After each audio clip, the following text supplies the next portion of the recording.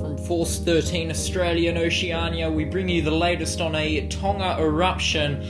Tonga-Hunga Tonga volcano located to the southeast of Fiji has erupted with possibly a VEI5 equivalent eruption today. It's already done one recently, but it looks like this one is definitely the more powerful out of both of them.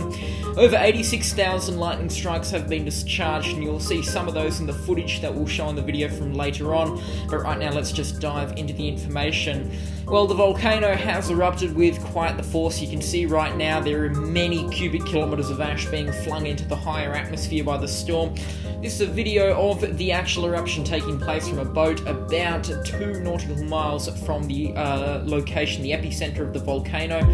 There are tsunami warnings out in effect. You can see a lot of that ash is making its way into the water, which will result in displaced water, which could then result in a tsunami. We'll get into the latest on that in about a minute's time, but let's just appreciate how massive this eruption is, and certainly does have the potential to have an effect on the global climate, at least in the next month. And to note, the shockwave from this volcano will circle the Earth, but it has just passed over New Caledonia. We've got news of that, and it does look like smashed windows are pretty frequently found across Tonga and into Fiji as well, so it's definitely a very powerful eruption, and you can see that in the dry lightning strikes, which you've just seen with the eruption just there.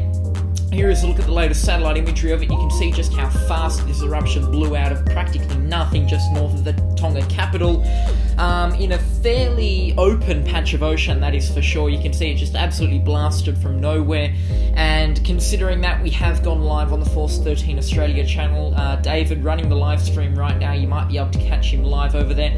Go over there and ask him a couple of questions on how the volcano is going, or go and watch the stream if you haven't already. So a little bit of backstory about the Tonga volcano. The island that it is on is uninhabited, thankfully, otherwise there would be a pretty much total loss of life for sure. It's a fairly small island of around 20 square kilometers. I imagine about half of that has just been blasted into the upper stratosphere, and it has had a history of eruption, some of them violent recently.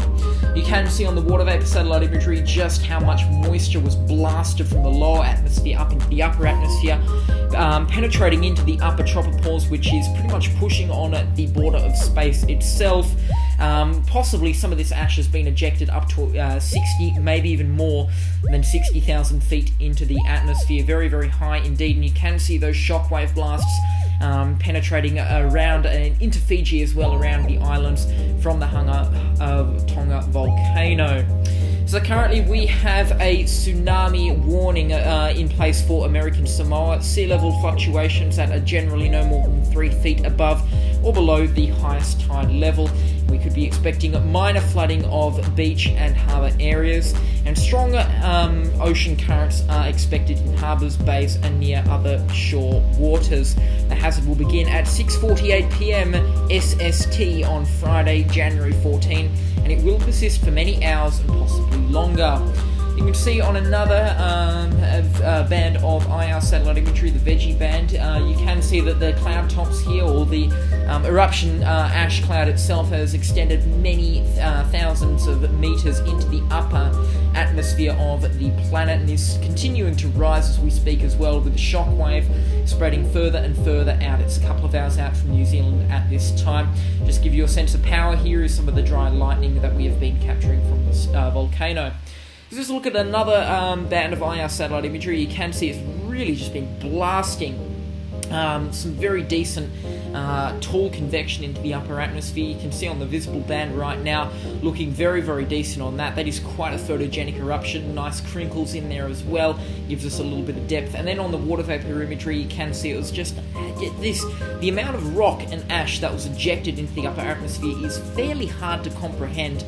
To put it nicely, and you can see the cloud tops have reached a temperature of around minus 90 degrees Celsius for a brief period of time, which is comparative to incredibly intense thunderstorms. If you are in Tonga, you can expect raining ash for the next couple of hours and days. Stay safe out there. If you are around the island, prepare for darkness for a couple of days, because there is fairly minimal upper level winds. But that is the latest from Force 13 Australia. Subscribe and leave a like to stay on top of this situation. Goodbye from us.